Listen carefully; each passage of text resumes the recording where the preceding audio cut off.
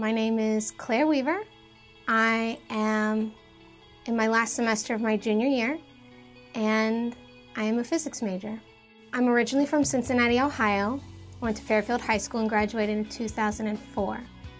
Initially went to Wake Forest University for undergrad and studied abroad in Australia, and decided undergrad can wait. I want to live and travel and see the world and get the most out of this life. I joined the circus and became a flying trapeze instructor, and that brought me to New York, Long Island, where I worked as a flying trapeze instructor just up the road at Eisenhower Park, and had heard wonderful things about Hofstra, and I decided, you know, it's time to go back. I started to realize that certain parts of my body were done with the circus career, and my brain was still there as I had hoped, and went back to Hofstra, applied, and they accepted me, transferred to Hofstra, and started my pursuit of physics. Physics is a really pure science.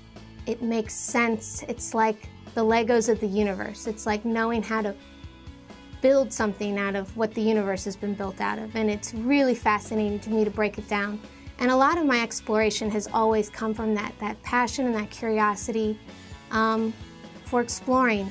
And so what took me away from school the first time was the same thing that brought me right back to it. I had an internship at Brookhaven National Laboratory with the Department of Energy working in superconducting research, which was so exciting. But I had no foundational theoretical knowledge of superconductors. And I had expressed an interest to Dr. Levine. He's currently the head of the department, and he took his own time to read up and sort of break it down for me and walk me through it. And when he was doing this, another professor, Dr. Lawrence, he was walking by, he'd hopped in, he wanted to hear everything. He's an astrophysicist, and it's just such a good example of the enthusiasm for learning and mentoring that can be found at Hofstra University in our physics department, and I'm really proud to be a part of it. Hofstra's physics department has a growing physics club. It is the Hofstra chapter of the Society of Physics Students. I am honored to be voted in as the president of it last year, and I'm even more excited because I'm the first female president that was voted in, and I really appreciate the vote of confidence from my peers to put me in that role of leadership, and it's a growing community. After graduation, I do plan on attending grad school and hopefully earning my PhD in material science, condensed matter physics. I'm still exploring where I'm most passionate about. It's such a fun subject to discover, and it's really we're really nearing the edge of knowledge. You know, all the research that's being done now are things that nobody knows much about.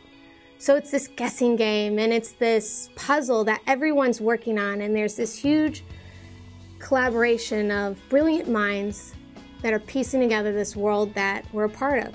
One of the things I really appreciate about Hofstra's academic scheduling is the fundamentals are there, but there's so much freedom to pursue whatever you're passionate about. Last semester, I did an independent research study with Dr. Bachner, and he oversaw a lot of my research that I was doing at Brookhaven National Laboratories that semester, and I got credit for that.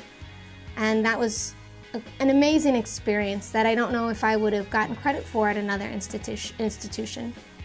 It is insanely intimidating. There are so many little voices of self-doubt in your head that question if you can do it.